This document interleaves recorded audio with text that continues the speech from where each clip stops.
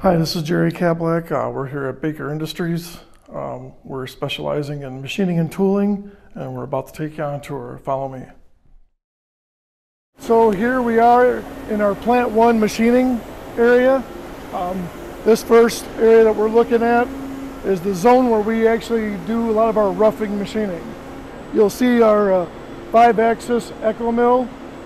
It's got 10 meters of capabilities. And these are all our larger, high horsepower 3-axis machining centers. Again, we mainly save them for roughing. Yeah, the raw stock comes in this area. Whether it comes in raw format or it comes from our fab department. Some customers send us their castings as well. So we'll get raw castings, and then again, we start the machining process on this side area. And then once we get them roughed or semied, then they go next door to our 5-axis for finishing. Okay, so here we're on where our 4-axis boring mills are. These are CNC boring mills, which again, we do a lot of our weldment machining on these, more weldment type of parts. These also have a lot of capabilities with a turntable, your standard boring mill setup. The nice thing is that it's CNC controlled, so again, we use this for roughing and finishing on molds and different tools or weldments. Going this way, this is our big machine, our biggest 5-axis mill, the power mill. It's made by Mekoff, and we brought it online here at Baker back in 2017. So we've had wing tools for aerospace. We've had full vehicle body sides on here, so what's nice is it'll pretty much handle anything. But also what's nice about this type of machine is that we can use it for multiple tool setups. So even though you'll see one tool that's covered up right now, that's in the front half of the machine, and we could be having set up 3 or 4 different other tools or parts being machined in stages, and therefore we're able to use its whole capacity. It could have a totally different setup. But what's nice is the table's so big, so while something's getting inspected or being programmed, the machine can actually stay working. It increases our efficiency quite a bit. One thing nice about the power mill also is that it has 4 interchangeable heads. So yeah, the machine is fully 5-axis, but there's different style of heads for different types of machining that's required. So now we'll go over to our, again, like I was saying, our finishing. This machine was so big, this is the only place we had room for it. Over next door here in this section of the building is where we have our smaller 5-axis mills and what used to be our larger machine. So here you can kind of see down our row, these are all a lot of our finisher 5-axis mills. We're also very diversified as far as what we machine, because again, Baker got started in the service bureau area, so we were always machining other people's tools or parts for them. But again, we were just a machine shop when we started. From hard steel that we were looking at next door, that was a lot of stainless and Envar, we were also still cut Ren models as well. Again, you can kind of see in here on one of our smaller 5-axis mills, I believe that's an automotive part being machined out of aluminum, and that's the fixturing that a lot of people use, but we've actually developed a lot of it, and we actually produce a lot of our own fixturing for our machining setup. And then over in this area, the machines get a little smaller, but this is where we do a lot of our detail work. So again, small steel, stainless, or aluminum parts get machined on these small 5-axis mills. That's a B-pillar for a full vehicle buck. And you can kind of see what he's doing. He's actually moving parts from one machine to another. Again, for different processes.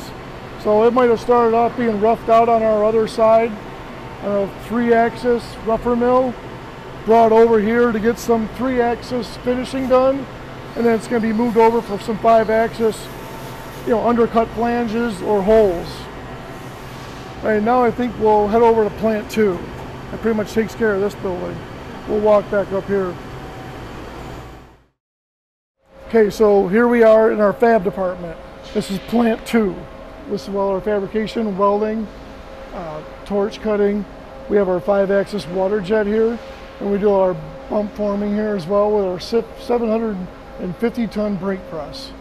I'll show you that. And here's our flow. It's a 5-axis water jet with a 20 and 10-foot table. And with a 5-axis, we can tip the head and do bevels, which again, a lot of people know in fabrication and welding, a lot of bevel joints are required. So we're doing all that on the water jet. So we're cutting the stock to size and prepping it for fabrication right out of the gate. So over here is one of our welding areas where they're going to do some fitting and begin the welding process. This is a lower egg crate structure, and that's going to be for a face tool for the aerospace industry. Very similar, we do the same process for automotive as well. So basically anything that's going to use a composite mold for like carbon fiber layup, it's going to use in an autoclave. This is how the process starts. So those notches and fitting, that's all what we would use the water jet for. So over here is where we do a lot of our bump forming and fitting. We have multiple laser trackers you can see in the background over here. And those are connected to our CATIA workstations. So even at fabrication, our guys are actually looking at CAD models and laser fitting it to the model itself. And then we're actually putting in our laser spotting pucks for location. So as they're done with fabrication, it goes right over to the machine shop, and they know exactly where this weldment is, as far as having where the extra stock is and where all the extra material will be for machining. And this is the brake press I was talking about, so it's 750-ton capability. So again, we can use that for straightening and forming, face sheet tools, as well as any type of weldment that we're working on to get a little bit better location. Okay, we're here at our Plant 4 Aerospace building.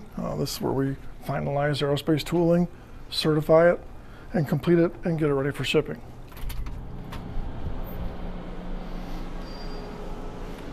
So, here we are in the shop of Plant 4. We start off with our fab department or the machining department. But either one, things get machined or fabricated first, and then after that, it comes here for finishing. This is where we'll put on our coatings, one of our new state-of-the-art paint booths. Coating has a backdraft. Once we coat it, then the builders will do their finishing touches on it, install inserts, do the final assembly, and then it's certified right here on the shop floor. The bigger tools are actually certified here on our laser tracker system. And then the smaller stuff will be on the end. We'll walk by our CMM tables. And here's our CMM area. So again, this is an area where we're certifying our details before they get assembled to the full assembly. One of the neat new tools that we did get is this ferro-arm laser, white light scanner, basically. So this is one of our new additions to our CMM room and our quality control. We use it for collecting data. We can reverse engineer as well as inspect parts really quickly, and it doesn't touch. So we do a lot with like small materials or thin materials that are touch probe isn't perfect. It causes parts or materials to flex. So that's where the white light scanner really works out nicely. So here's the shop floor of Plant 3, Automotive. Everything that we're doing here is mainly towards prototype parts or production tooling, primarily fixtures and gauges. We do some mold work, prototype molds of production, but in general we stick with the quality side, which is more along with the gauges and fixtures. So we specialize in not only welding fixtures, but also full assembly fixtures and inspection equipment and fixtures and gauges. So just like we do in aerospace, things start out in their fab department or machine shop and come over here for finalizing. So that's what a lot of the builders are doing now. They're benching, they're installing inserts and assembling the full tool prior to inspection. Each builder has his own kind of work cell. So he has a granite, a print table, and his own machine, like a Bridgeport. So vertical end mill, he's using that to make all his detail work. Because again, the machine shop's doing all their big stuff, their main bodies, and then the builders here will make their own pins, net pads, coupons, some of the smaller details for final assembly. They like to do it that way so they can get that perfect fit every time.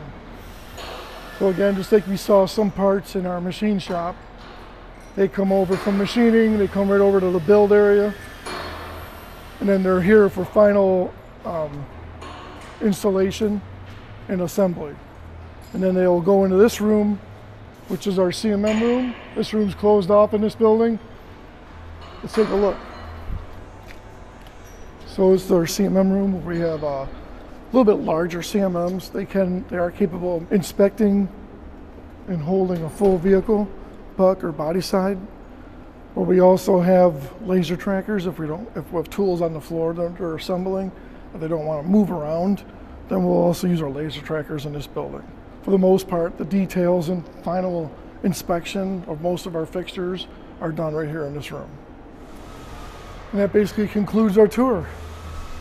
You just watched a video in Modern Machine Shop's View from My Shop video series. If you might like to see your shop featured in a video like that, email us, shopvideo@mmsonline.com. Tell us what makes your shop special.